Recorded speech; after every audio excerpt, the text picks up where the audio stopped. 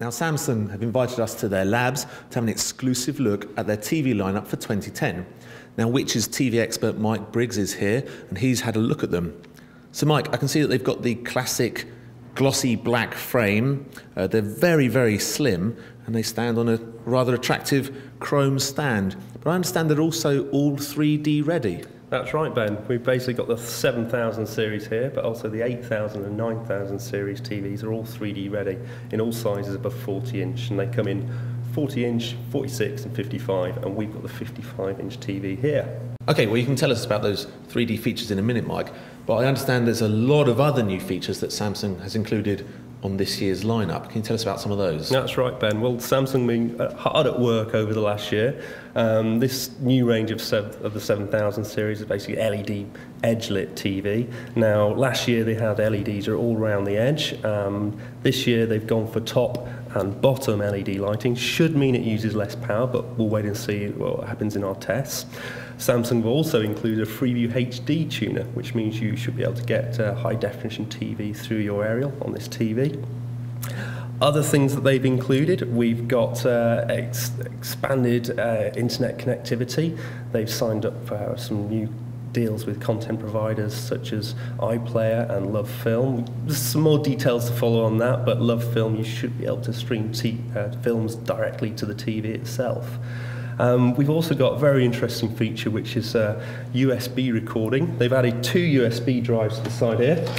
So if you take a USB stick, 4 gig of above, you can stick that in the TV and basically use it as a single tuner PVR. Well, they sound like interesting features, Mike, but I understand that Samsung has made some changes to these models as a direct result of some of our test results. That's right, Ben. Believe it or not, Samsung actually do read all our reviews and go through them with a fine-tooth comb, and they've made some changes based directly on some of our tests. Now, one of those was we were quite critical of Samsung's high-end LED TVs last year because they only had one SCART socket. You know, that's not going to matter if you just want to watch high definition, but for the 90% of us who watch standard definition far more of the time, that is an issue.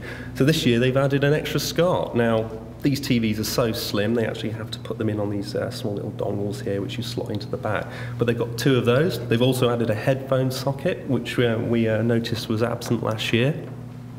Other things they've changed, well, apparently they've been working really hard on picture quality with a new digital noise filter. They're taking standard definition picture quality very seriously. Again, we'll have to wait for the verdict of our viewing panel before we pass any judgment on that. And another area where we were quite critical of Samsung last year, sound quality. Now, the 7000 series last year, the equivalent to this TV, the B7000, superb picture, but the sound was absolutely atrocious, and in the end we didn't give the smaller models a best buy. We've had a side-by-side demonstration today, and that did sound like an improvement, but again we're going to see what our listening panel think of that when we get these into the test lab. This year they've introduced a new remote control. It looks very snazzy, nice silver with a backlight on it. We'll wait and we'll reserve judgment and see what our ergonomics expert says about this. But one thing we noticed and we quite like is this 3D button right here. What does that do then, Mike? Well, let's guess what that does, Ben. Yep, it goes straight to 3D. Now, as you mentioned earlier, this TV is actually 3D ready. And that means it's compatible with the new Blu-ray 3D standard. Samsung will also have a machine due out pretty soon for that. It's also compatible with the Sky HD 3D broadcasts, which are due out later this year. So whenever I mention 3D TV to my friends down the pub, they always ask, well, do I have to wear those glasses? I guess the case is going to be the same with these models. Yeah, that's right, Ben. Samsung haven't quite got to the stage where you can watch 3D TV without 3D glasses, but what they've come up with is these rather fetching active shutter-type lenses. Now, these are different to the sort of throwaway versions you get down the pub when you're watching the Sky film the other day. These basically work with 2 LCD lenses on here, which flick on and off. There's 2 images on screen, which you only see one. It fools your eye seeing one on the left, one on the right alternatively, giving that sense of depth and fooling the brain and seeing 3D. Now, you can get these in a number of different styles. There's ones that go over the glasses like this. You can get goggles, you can get ones for children. But there's also one other thing that we've forgot to mention, and that's that this TV was actually upscale 2D to 3D. How does it do that then, Mike? Well, it's quite ingenious, really. It can take it from any source, whether that's live television, an old DVD, a VCR, or even some of your home movie footage, and basically converts that, adds depth to the picture and turns it into 3D. Now, what we quite liked about this as well is that Samsung have introduced a sliding scale of 1 to 10, which basically affects the depth that you're able to see. No, it sounds interesting. Now, another complaint I've heard from friends is that the viewing angle of 3D TV isn't so great if you're off to one side. Yeah. Is that the case here? Well, that's one of the first things we wanted to have a look at. You know, this isn't a witch-full test, but it's something that we could kind of get a hold of here. Well, we walked over here. They claim 105 degrees.